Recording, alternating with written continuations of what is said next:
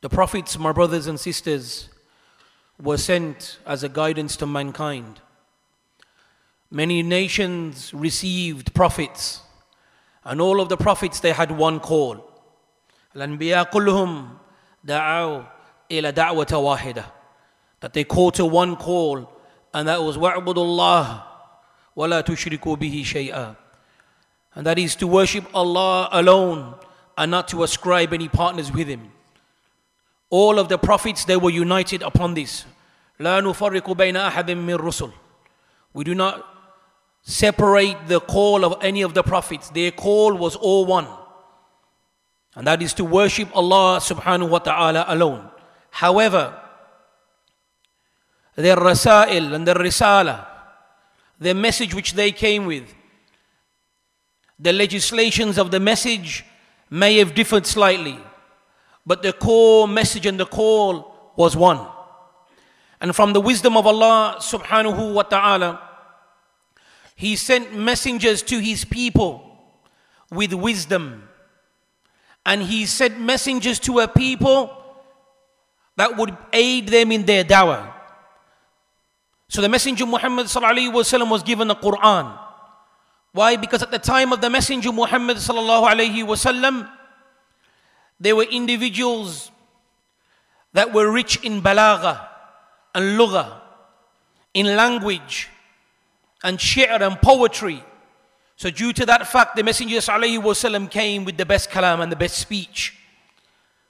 Musa alayhi salatu wasalam, was sent to a people that what was widespread with them was magic. Sihr was widespread amongst these people. So Musa alayhi salatu wasalam was sent with mu'jizat, miracles to tackle these magicians, to show them that this was a sign of Allah subhanahu wa ta'ala. Jesus, Eesa ben Maryam, the son of Mary, he was sent to a people that gave importance to i'laj wa ihtam bil i'laj al marad, that gave importance to curing the sick. They gave importance, and they were known for individuals to try to cure the sick.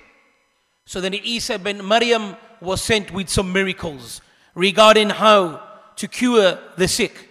And inshallah, regarding Eesa ben Maryam, then we'll mention some of his mu'jizat. We'll mention some of the things that he was sent with. First and foremost, Eesa ben Maryam, he was born without a father. He was born without a father, as Allah subhanahu wa ta'ala mentions in the Quran. When his mother, Mary, she said, قالت ربي أني يكون لي ولد ولم يمسسني بشر. Oh my Lord, when she was given good tidings regarding receiving a child, she said, oh my Lord, no man has touched me. No man has touched me. And then Allah subhanahu wa ta'ala, He says, إِذَا قَضَى عَمَرًا فَإِنَّمَا يَقُولُ لَهُ كُن فَيَكُونُ. That when Allah subhanahu wa ta'ala decrees an affair, a matter, all Allah says is be, and it is done. So that is the first miracle of Jesus, that He was born without a father. Likewise, Eesa ben Maryam, he spoke from the cradle. As a child and a baby in the cradle, when the people, they came to his mother and they questioned his mother by saying, what have you done? Meaning that you are pregnant and you have given birth to a child. And she was known not to have a man or a husband. And they said to her that your parents were righteous individuals. Your parents were righteous. What have you done? Meaning that what have you done by way of fornication? And then she pointed towards the child. And then they replied by saying, what should we do with the child in the cradle? What is the intent? What should we do with him? And then the child, he spoke and he said, قال إني عبد الله. Then the child spoke and said, verily I am the slave of Allah. آتاني الكتاب وجعلني نبيا. That Allah subhanahu wa ta'ala has given me the book, and Allah subhanahu wa ta'ala has made me a prophet.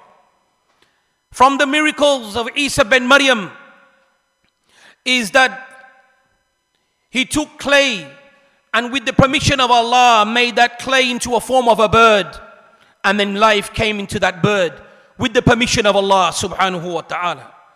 Likewise, curing the individuals that had leprosy and the blind one from childbirth that could not see.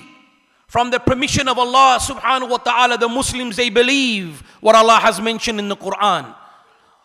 But we say with the permission of Allah. With the permission of Allah, and not that it was from Eesa bin Maryam himself. But yes, he cured the sick. He gave life to the death. And likewise, the miracle of when the companions, al-Hawariyun, they requested from Eesa bin Maryam, that request from Allah, from your Lord, to send down a ma'idah min as-sama, to bring down food from the heavens.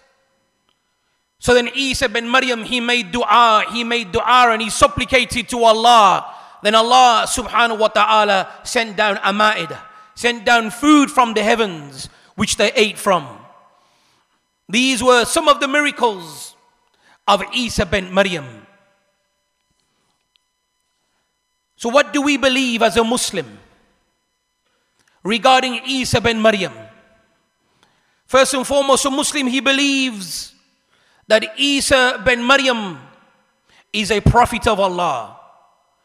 Jesus, the son of Mary, the Muslims, they believe that he is a prophet of Allah and he is not a son. Allah subhanahu wa ta'ala refutes that argument in the Quran, and he says, قُلْ هُوَ اللَّهُ أَحَدٌ. Say, O Muhammad, that Allah is one.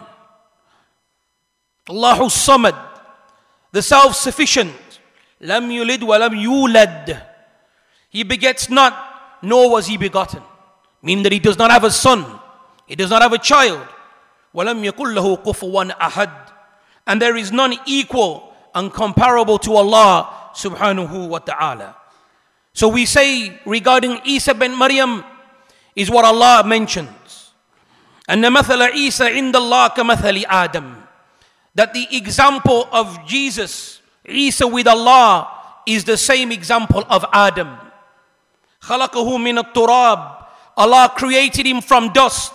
ثُمَّ قَالَ لَهُ كُنْ فَيَكُونَ. Then Allah said to him, be, and he was. Allah said, be, and he was. So our argument is, if we attribute, or should we say they who attribute Allah of having a son due to the fact that he did not have a father, then what about Adam? Adam alayhi salatu was salam. For verily he had no father and he had no mother. So what do we say regarding Adam? What is Adam then to Allah? Who is Adam's father and mother? But rather, the argument is not for us to let our minds drift, but we take the revelation of what Allah has mentioned. And the example of Eesa is the example of Adam. Allah created them from dust and clay, and then Allah gave that command to be, and they was there. And Allah subhanahu wa ta'ala qadirun ala kulli shay. And Allah subhanahu wa ta'ala is capable of all things. أقول قولي هذا استغفر لي ولكم فاستغفروه إنه هو الغفور الرحيم.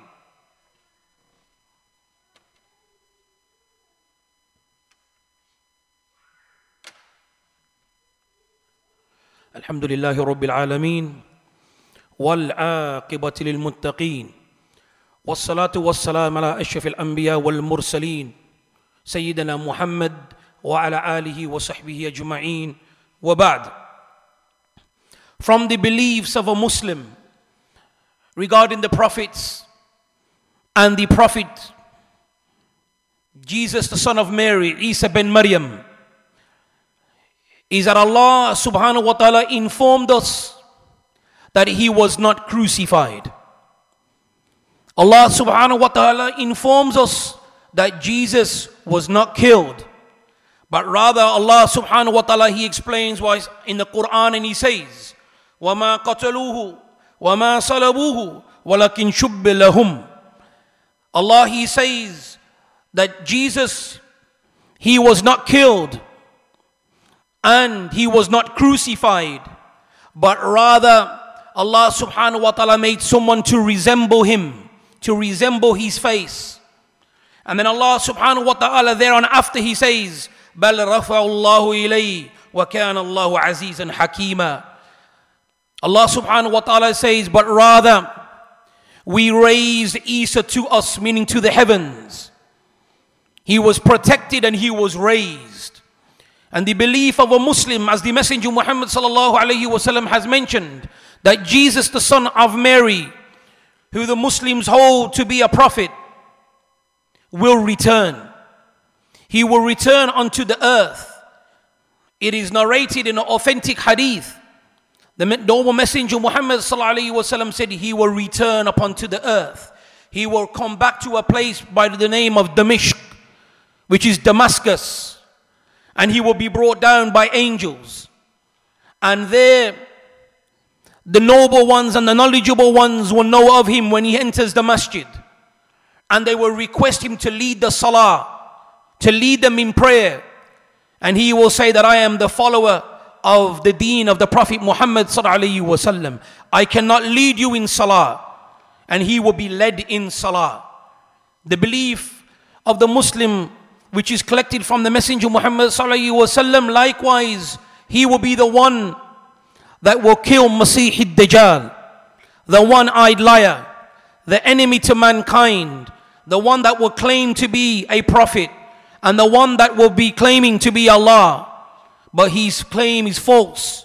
That individual, he will be killed by Jesus. And likewise, it is also authentically reported that Eesa bin Maryam, he will marry and he will have children and then he will die a natural death. So this is the belief regarding the Muslim.